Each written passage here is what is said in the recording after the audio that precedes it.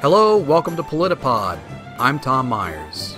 Trump suggested that people inject or ingest disinfectant to treat the coronavirus. Meanwhile, Canadian Prime Minister Justin Trudeau suggested using black shoe polish.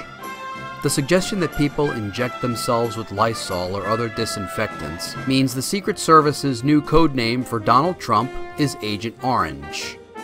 It's nice to see Dr. Anthony Fauci express the ability to have his own opinions independent of the official White House policy, when Donald Trump tells him it's okay to do so. Dan Patrick, the Lieutenant Governor of Texas, justified the state's decision to reopen businesses by saying, "There are more important things than living."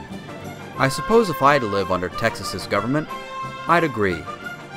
South Carolina has announced their schools will remain closed for the rest of the academic year.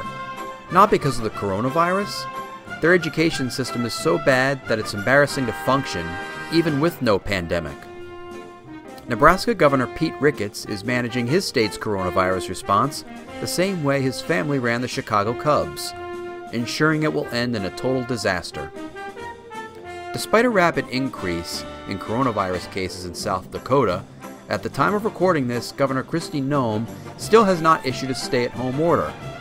Kristi Noem looks like she's so possessed during her press conferences that I don't know what will kill people faster, the coronavirus or the death by drowning in the excessive pea soup Kristi Noem keeps spewing from her mouth. Alex Jones said during a rant that he would be willing to eat his neighbor. Rand Paul should be lucky his just wanted to beat the crap out of him. Nursing homes are said to be among the biggest coronavirus hotspots. Why do people find it so astonishing, considering nursing homes were places where people sent their relatives to die before the pandemic?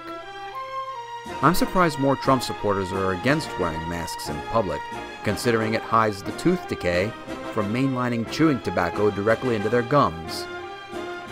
People have been staying at home for so long that the startup screen for Netflix simply reads, "You've rotted your brain enough. Now go read a book." Papa John's announced they are doing no contact delivery, which coincidentally was the founder's attitude toward dealing with black customers.